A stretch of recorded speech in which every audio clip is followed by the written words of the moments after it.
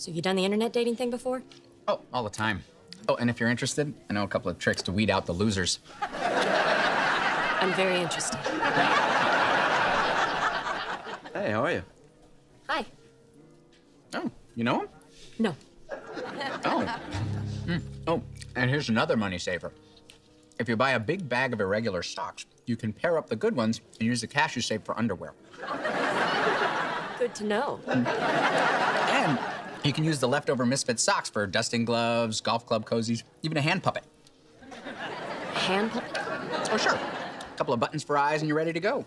Hello, pretty lady. Funny.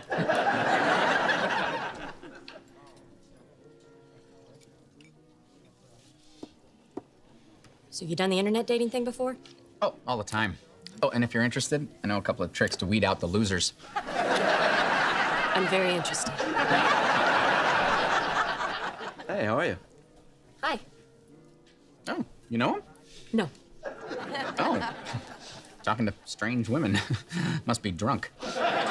Anyway, my profile says that I am a chiropractor, but I also do a lot of holistic work. You know, acupressure, deep tissue massage, both of which promote a general sense of well-being and also a heightened sexual sensitivity.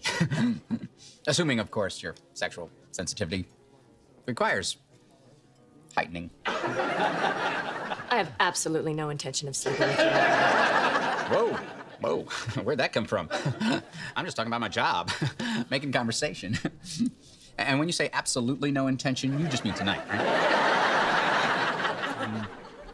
You look like you could use another one of these. You're a mind reader. Excuse me, but I am with this lady, and if she would like another drink, I am more than capable of providing one. But the dinner's still Dutch. What's your name? Luann. Hi, Luann. I'm Marcus. All right. Fun time's over. Look, Marcus, the lady is on a date with me, and you are intruding. Why don't we ask the lady what she wants? Not necessary. I can tell you what she wants, and it's not me. But there is a principle involved, and that is one of poaching another man's gal. Is that so? Yes, that's so. Now take a hike. Why don't you just sit down and finish your peanuts? Don't you touch me. Hey, calm down. You're right. Huh? You're right. We should just take a deep breath and calm down. It's a good idea. So, what are you doing after Potsa here drops you off? Hey, Marcus? How's that?